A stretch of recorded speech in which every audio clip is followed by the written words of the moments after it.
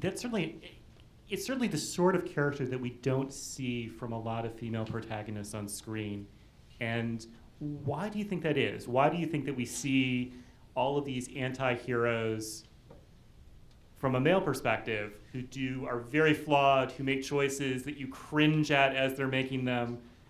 We don't see that quite as much from women on screen. I don't know. I don't know why that is. I always am looking to kind of shatter a fantasy of, you know, what we kind of... So you set out to ruin kindergarten teachers for the rest of us. Yeah, sorry. I feel like, I don't know, this is sort of a little off the wall, but this is something I was thinking about. I wonder if people like don't want their mothers to see women, because of course women are their mothers, as broken and shattered and flawed and confused as we actually are. I wonder if it has something to do with that. I don't know. And maybe it's that there haven't been that many women really. Well, I have so much to say about this, and I don't want to go like totally off the train of thought. But I think just because something is written or directed by a woman doesn't mean that it's necessarily a feminine expression, because we live in a masculine world and we don't have a lot of models for that.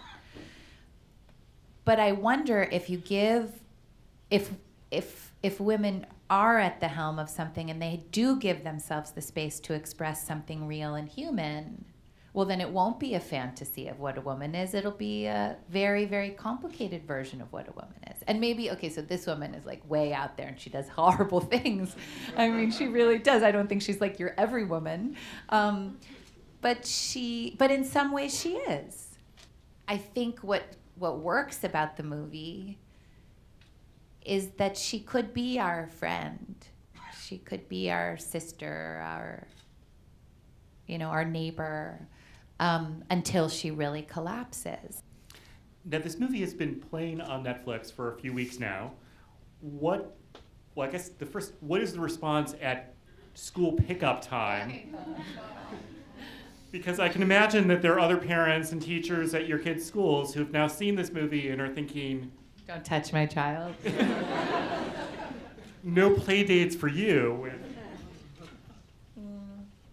I don't know. I have to say, this is a different kind of an answer to your question, but this was made for no money, absolutely nothing, in 22 days in New York City. We took it to Sundance. We hoofed it around. We sold the movie. I have done that before. I know what that is. I know what that means. I know what kind of audience that will create.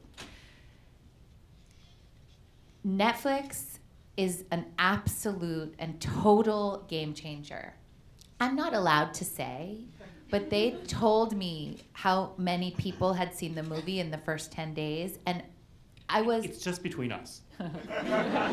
I was actually absolutely astonished.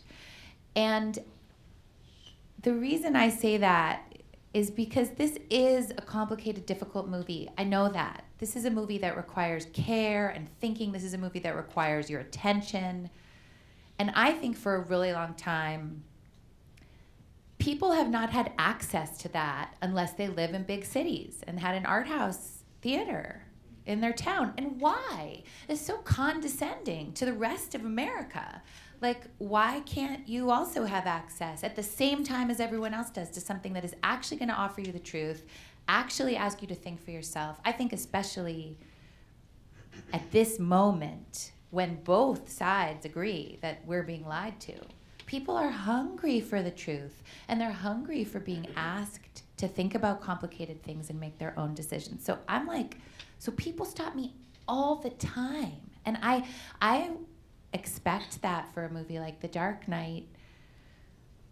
In some ways, even for something like Crazy Heart, which has music and a sweeping love story, but for something like this to have that kind of an audience, I just feel so grateful. I'm so glad that the model is changing. I think it's right on.